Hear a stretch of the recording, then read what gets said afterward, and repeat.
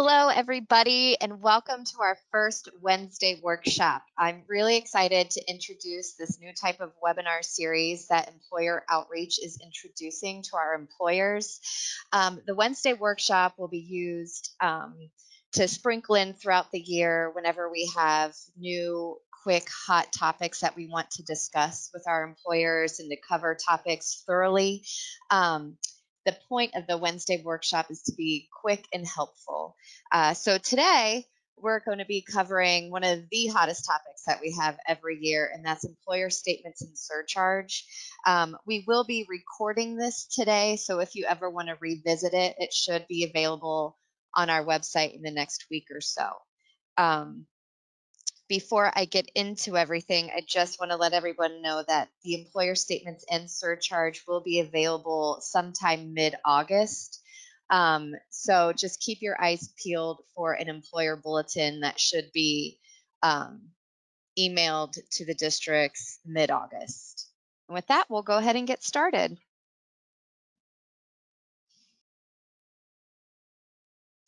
So at the end of each fiscal year, SERS issues an employer statement that recaps the fiscal year's activity. So basically, it's an itemized receipt of all of the financial activity that happened throughout the year for your district.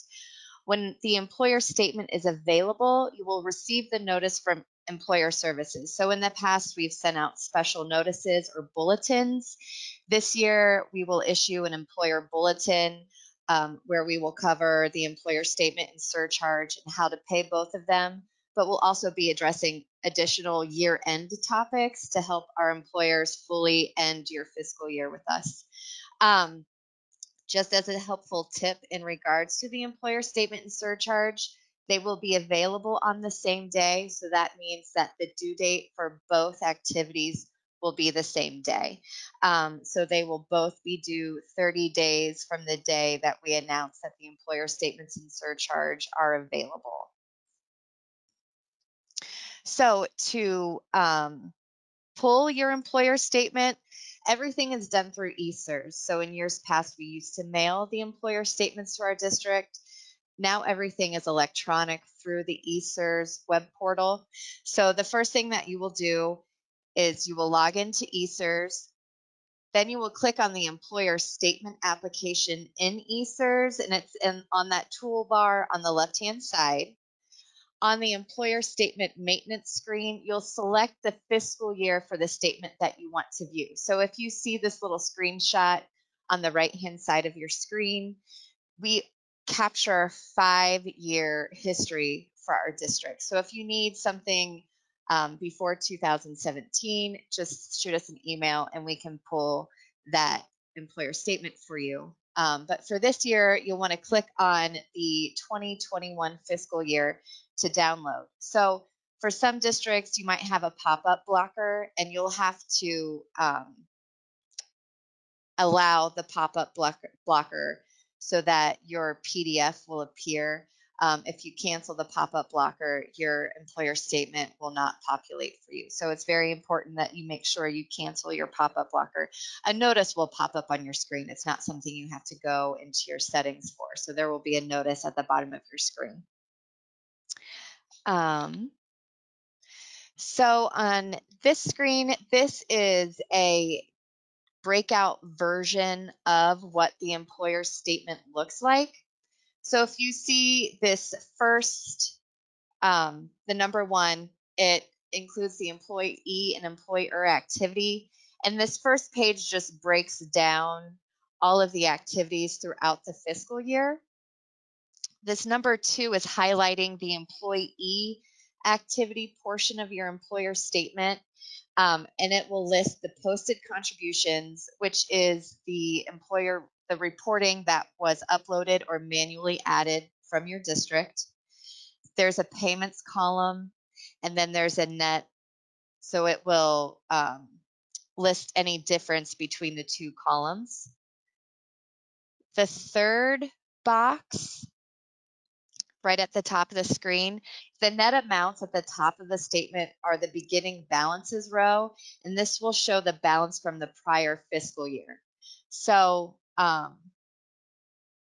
sorry. Oh, So on the employee side, you might have a net balance, but on the employer side, you might have a net balance also. This fourth block right here, this is for foundation participating districts. If CSRS collects your surcharge through the foundation and there are $0 listed in the August and a portion of your foundation payment listed in the September months for your foundation payment column, that's because we pull your surcharge payment from your foundation in the months of August and September. So to fully pay your surcharge balance, you might see $0 for August and a portion of September missing, and that's because it's going towards your surcharge. The number 5 is highlighting prior fiscal year activity for the district, and this row will show payment made for any prior fiscal year activity. In this example, it shows the payment for the previous statement balance. So over here, it'll show that there was a statement balance paid in the prior fiscal year. And the 6th highlighted is providing a breakdown of additional types of payments that were submitted to CSRS. So there are different types of payments outside of the reporting payments that are submitted to us.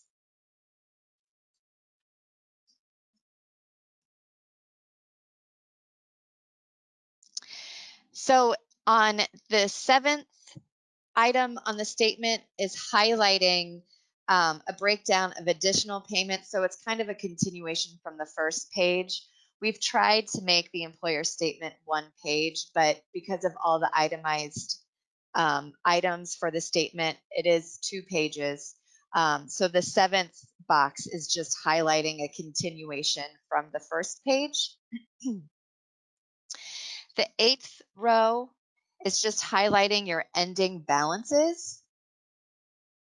And then the 9th item, if you have an employee balance that is due, this is important for districts to pay attention to because sometimes it's overlooked because districts will pay more attention to the employer activity side.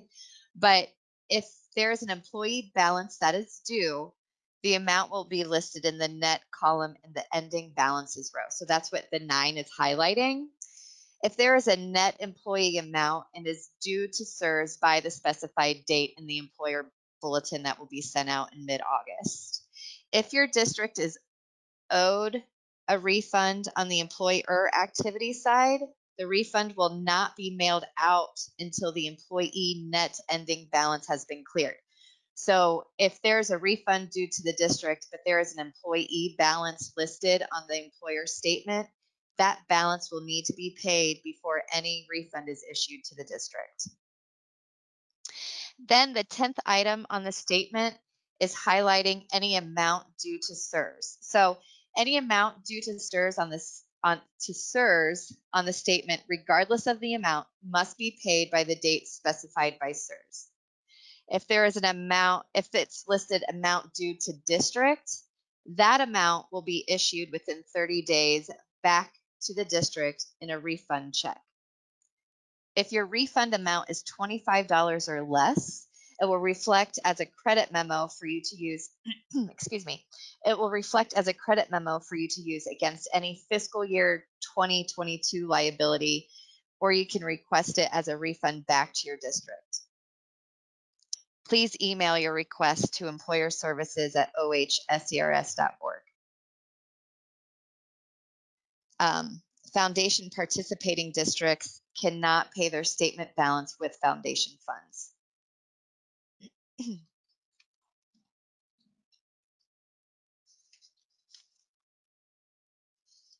So to pay your employer statement, I'm sorry, I got a little, to pay your employer statement, you have to go to the payment remittance application. Nikki, can you go back one slide? I'm so sorry. The employer statement balance will need to be paid through the payment, a payment remittance is required with the employer statement payment if your district owes CSRS an amount, within 30 days. And you would go to the payment remittance application and you would click on new payment remittance. And in the payment remittance for your employer statement, you would select any liability with the pay date prior to and including June 30th of 2021, and you would have to complete the payment remittance process that way.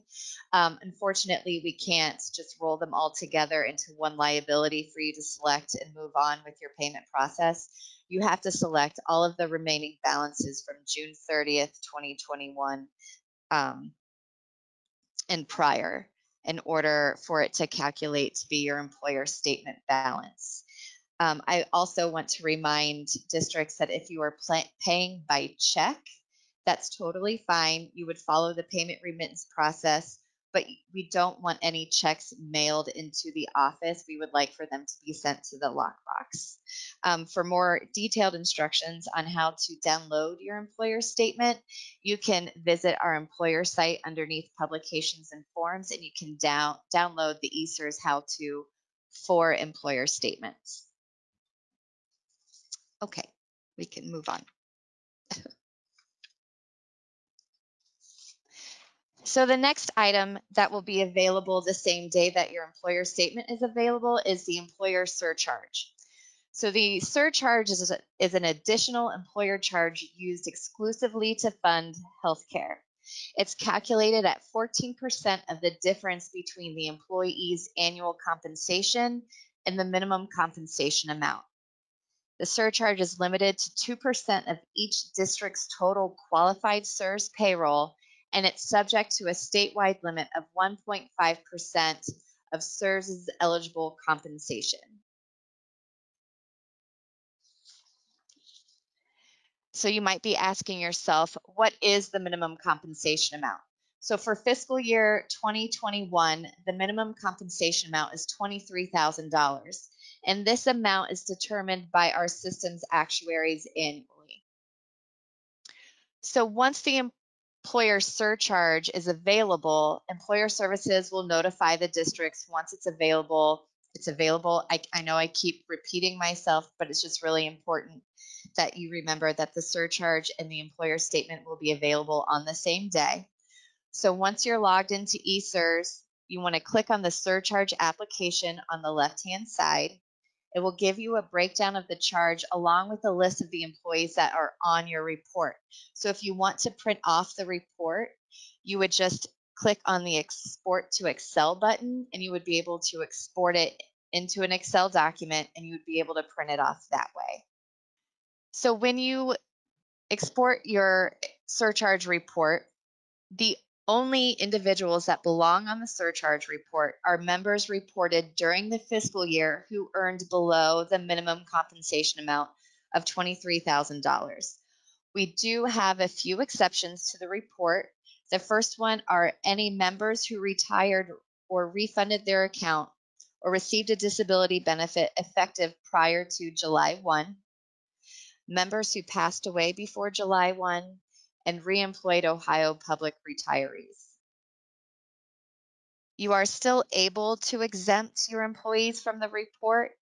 If you are reviewing your report and you see that there is a member who passed away during the fiscal year or that they are a reemployed retiree, go ahead and email their name and their last 4 digits of their social security number to employer services at ohscrs.org.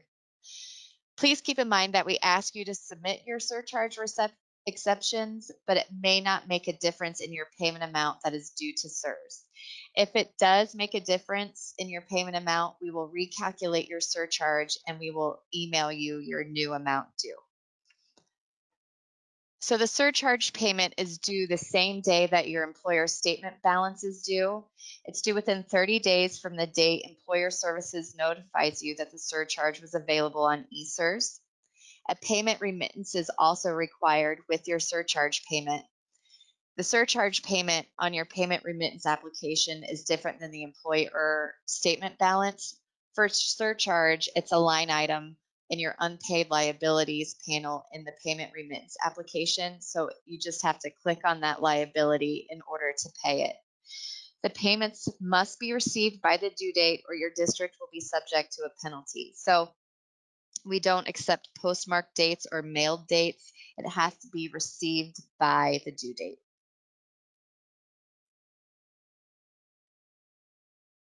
So if you're a foundation participating district, you may be thinking, oh, I wonder if our foundation payments cover our surcharge amount. And if you want to log into eSURS, you can check your foundation deduction letter to see if we are collecting for the surcharge through your foundation payments. If we do, we automatically deduct it from your August and September foundation payments. So again, if you aren't sure if we are collecting it, you can always call employer services, but you can also log into eSURS and pull your foundation deduction letter to see if we are pulling your collecting for your surcharge payment. That concludes our Wednesday workshop. Were there any questions that I can answer? Hi, Katie. I just wanted to jump in and let everyone know that after the webinar, we are going to send a follow-up email that will have a copy of the slideshow and a couple documents that we talked about, how to read the employer statement and the surcharge fact sheet for everybody.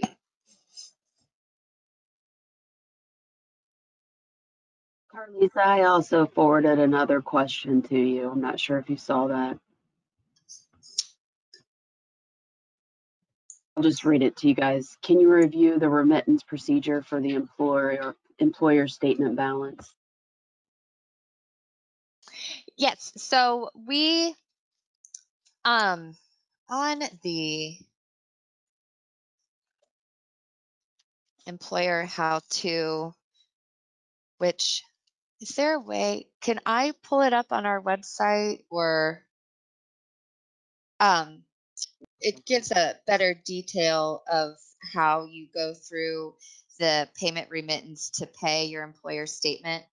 But basically in the payment remittance application, when you click on new payment remittance, it will open your payment remittance screen. And in the unpaid liabilities panel, all of the unpaid liabilities from June 30, 2021 and prior, if there are still remaining balances out in your payment remittance, those remaining balances, if you total them together, should equal the amount due to SURS on your employer statement. So you would just select all of those liabilities and you would hit add selected to pay, and it would move those liabilities down to your liabilities to pay panel.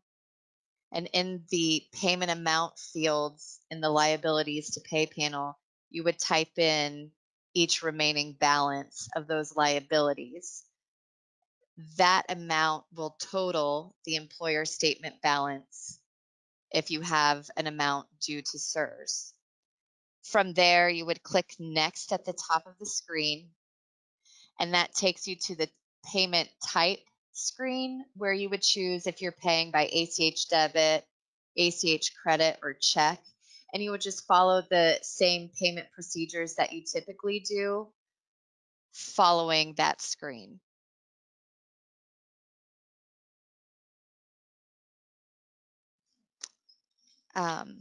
Yeah, Katie, were you looking for the how-to employer statement or was there another how-to? No, just the employer statement. Okay.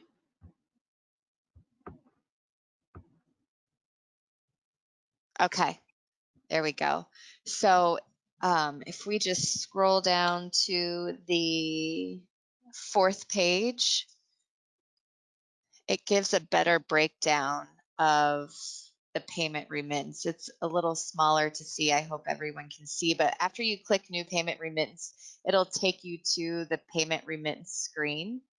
If we just scroll down a little bit more, you want to check all of the boxes next to the liabilities with the reporting dates prior to June 30. So in the screenshot, this user would select these liabilities because they are prior to June 30. So you want to pay attention to your reporting date. And if you take these remaining balances, you would add these together and they should total the amount due to SURS on your employer statement. So in this example, it says the liability type is employer contributions. So I'm 99% sure in this example, this was a foundation participating district.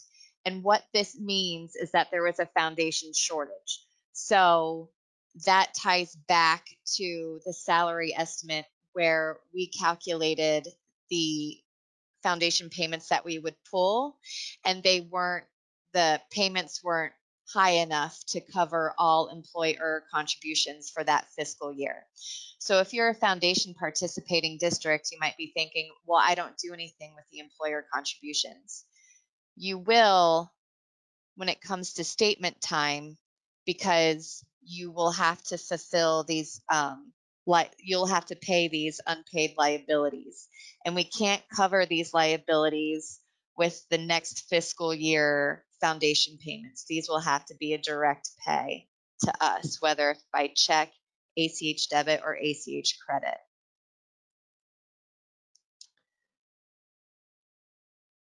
Was that too much information or not enough? For the foundation participating districts, it can get a little confusing. She said that was perfect. Thank you. Okay, good.